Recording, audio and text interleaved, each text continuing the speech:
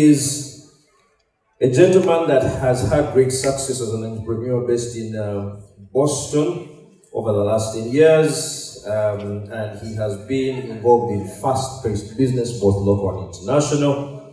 And today he's going to share his journey with us, because most of you are also budding entrepreneurs. You have visions, you have dreams, you have products. And one of our goals is to help you see that it is possible to start and keep going, regardless of what industry you're in. Ladies and gentlemen, let's make welcome Mr. Brian Kayongo.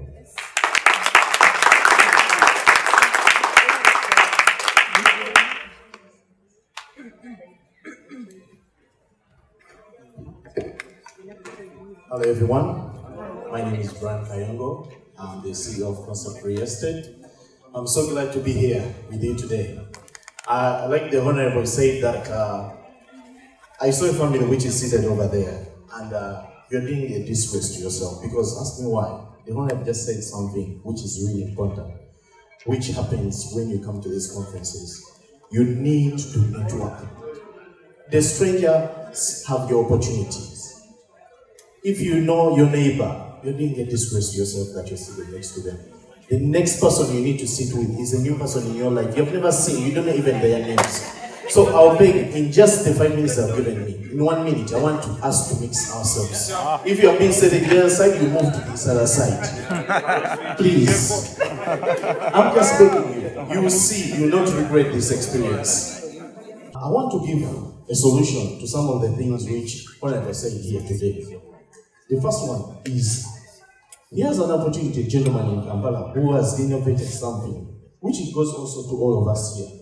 People innovate stuff and they don't know even where to start from. People innovate stuff and they don't know how even to brand the innovation. People innovate stuff and they don't know how even to get the funds to fund the innovation. Because most of us here, when we do presentations about tech, we are looking, where can we get the funds to continue? Because all of us will have an idea in us. All of us will have an idea to create. But we are looking, where can we get the money to continue innovating? Where can we get the money to expand on our innovation? That is the worst situation which is happening to us. But I thank God, this year I got blessed to visit Namibia. You know, Africa is big with different countries and different culture. So when I went to Namibia, I found a concept. This concept was done by MIT University. I was blessed that I've been working under the MIT University on their innovation center. So I go there and one of the gentlemen who is the general counsel about innovation gives me an opportunity to travel with them to Namibia.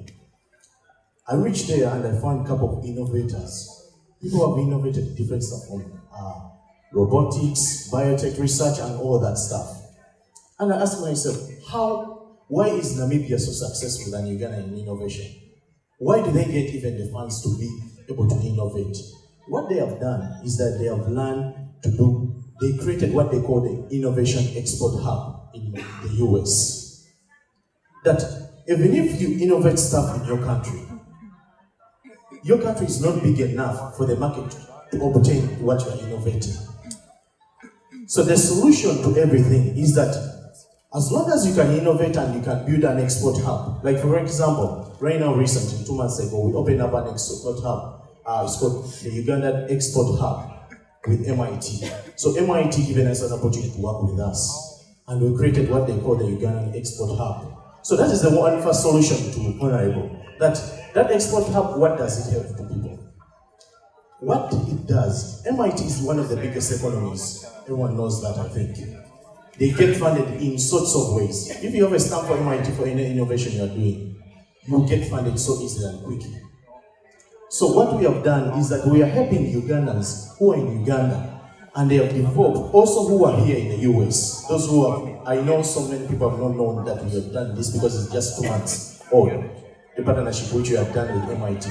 But what we have done, that innovators and people who are creating different ideas or technology, they can work together with us through the MIT flagship to get funds into their innovations.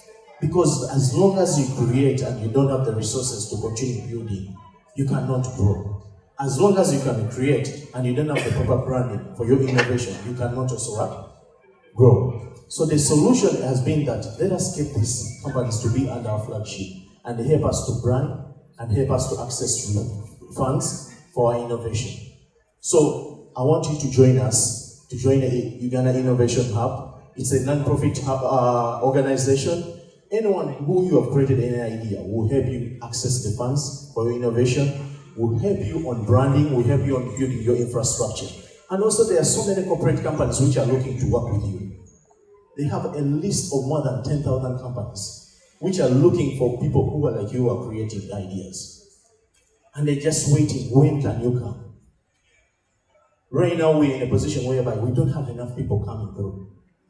So we invite you to come and work with us, to continue growing our company. Because we realize you find a country like Uganda, we have got oil and gas. But oil and gas is not going to help Uganda. But what is going to help Uganda is to be able to get people export their technology to other parts of the world. Like the way here in America, people innovate and you find the iPhone, it was innovated here, but it's everywhere in the world. So in Uganda, if we innovate something and we can take it to the global market, not only stay in the global market, it brings a big fund to our country. So that is my calling to you, please. The other thing which I want to share with you is about procrastination. Everything today this weekend is going to be said. People are going to show us the ideas they have. People are going to show us the innovations they have created. People are going to give us all the greatest ideas which even our eyes have never imagined. But what is our worst enemy with this is procrastination. It's the worst enemy all of us we are going to fight after here. It's the enemy which everyone fights in their own way. It's the enemy which you don't have a solution for as long as you just do one thing. For my quest to everyone here is that with all the conversations we have had here, with all the partnerships you get here, with all the network you get from here, with all the solutions you get from here, just go do it. Just go do it. That is the only one. If you can write it anywhere on your wall, everywhere you sit and just say one word, just do it. Because why are we lagging behind? Not that we don't have the ideas. Not that we don't have the technology to create what we have to create, because we are not doing. People here know how to talk, but let us just do it.